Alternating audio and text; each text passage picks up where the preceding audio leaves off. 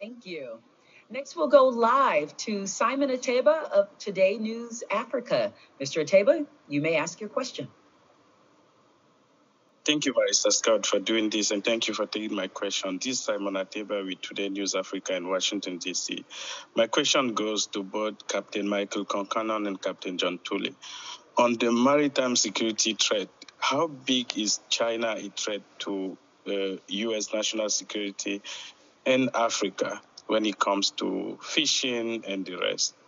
And can you please tell us a little bit more about that last deployment? How do you partner with African countries? How do you select them? How many African countries participate in such exercises? Thank you. Well, thank you. This is Captain Concannon, and if I can, I'm going to field the second question first, and I'll defer to Captain Tully and Sixth Fleet leadership to answer the first question. But again, thank you for your question. How do we partner with African countries?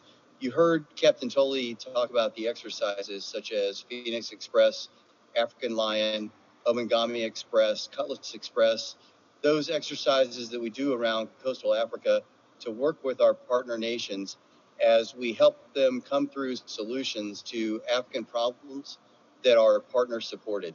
And we're happy to be one of those partners to help African nations come through these solutions. These exercises are very robust. They really challenge us and our partners to find solutions to solve some of these issues that are present as African coastal nations build their capability, build their capacity, learn how to operate with other nations, ourselves and our allies and our inter-service partners. These exercises serve as a platform to do that learning, to do that cooperation, to do that engagement, and with improved communication, that improves our operation. We went beyond that this deployment, and I think that we were very successful, as noted in Captain Tully's opening remarks, in our interdiction operations, where we did maritime security operations focused on partner-led, our partners, our coastal African partners, leading with us supporting.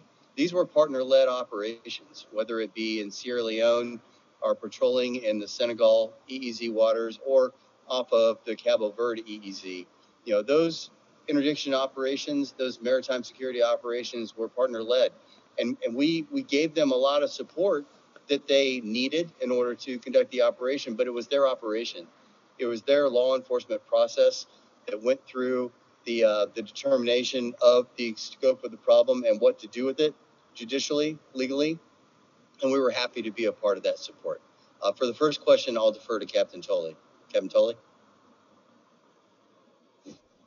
Thanks, Captain Concannon. I appreciate that. I think when we talk about a problem like IUU fishing, it is a massive problem globally, and it's a massive problem in the Atlantic Africa region. According to the Food and Agriculture Organization of the UN, within just the region from Mauritania to Sierra Leone, you're talking about a loss of in the neighborhood of $2.3 billion to IUU fishing and the loss of over 300,000 jobs. So it really is a crisis out there. And we're dealing with fish stocks that are either approaching or already at the point of not being recoverable. And I alluded to this before, and I think Captain Concannon stated it pretty well when he talked about partner-led operations. Our priority when we're working with African countries is to assist our partners in helping them develop African-led solutions to the security challenges that they face. And we are very conscious in that we do not put our partners in a position that requires them to choose between working with the United States and other external actors when determining the best way to protect their own economic and sovereign interests in solving this problem. It is a massive problem.